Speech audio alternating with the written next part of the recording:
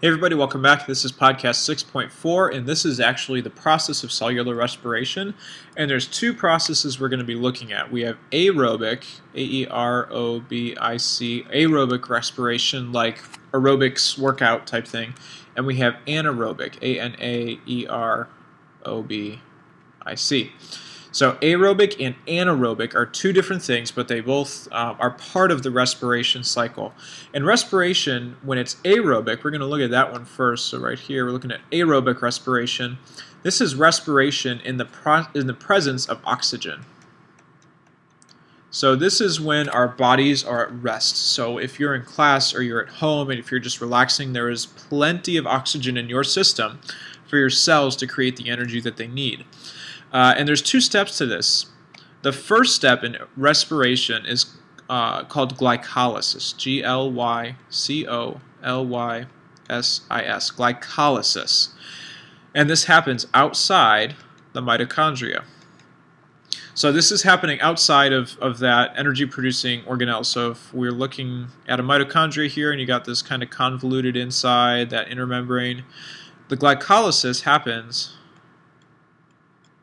over here outside, and eventually we'll move into the middle, but the glycolysis is outside of the mitochondria. And this is when sugar is split. Okay, we're taking a glucose and we're splitting it into two molecules called pyruvate, P-Y-R-U-V-A-T-E. So we're taking a glucose and we're spending some energy to split it into this pyruvate. And you get two. Okay? And when this happens, that releases energy, and that energy is in the form of ATP. So glycolysis itself, just starting the chemical process of respiration, splitting that glucose into pyruvate, releases a little bit of energy as ATP, and your body can then use that. The second piece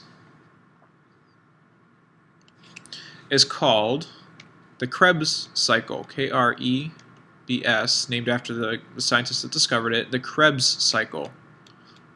Similar to the light and the dark cycle with photosynthesis, one doesn't work without the other. Glycolysis leads into the Krebs cycle. And this is what happens inside the mitochondria, and specifically this is in the matrix, in the mitochondrial matrix. Okay, so we're inside that membrane now in the middle. And all that you need to know is that pyruvate, P-Y-R-U-V-A-T-E, that first molecule that we started with, so pyruvate is up here from the glucose. Pyruvate is split into smaller chemicals, and there's a whole slew of them, but you don't need to know anything about that. But the important thing about the Krebs cycle is that this releases even more ATP. And to be specific, we get 36 ATP molecules from the Krebs cycle. Okay, in glycolysis, that first step, all you get is 2.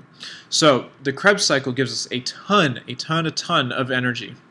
And so again, it starts with the pyruvate from glycolysis. It happens inside the mitochondria, and it gives us 36 ATP molecules as a result. So aerobic respiration is more efficient because of a high ATP yield. We get a lot of energy from it. Anaerobic respiration is respiration in the absence of oxygen. So this is like when we're working out and you're jogging or you're running and your body starts to feel tired because even though you're breathing very, very hard, you're starting to need more energy than your body can produce using glycolysis and the Krebs cycle. And we start to respire anaerobically. Our cells are still making energy, but it's without oxygen. And the only ATP comes from glycolysis. So the Krebs cycle, there is no Krebs cycle. Okay, there is no Krebs cycle. The only ATP we get comes from glycolysis, and we get 2 of them. And there's a couple other byproducts as part of this. In athletes, you'll notice that you start to feel tight. Well, it does something in humans, but it does something different in plants. And what it does is it produces alcohol, actually, in plants. This is called fermentation. So when cells are respiring using plant sugars, we start to ferment, and that's where alcohols come from. So it produces alcohol in plants, and it produces lactic acid in animals. So athletes, when you're running and you feel tight, your muscles hurt, and you got to get rid of that lactic acid, that is because your body is using anaerobic respiration to provide the energy that we need.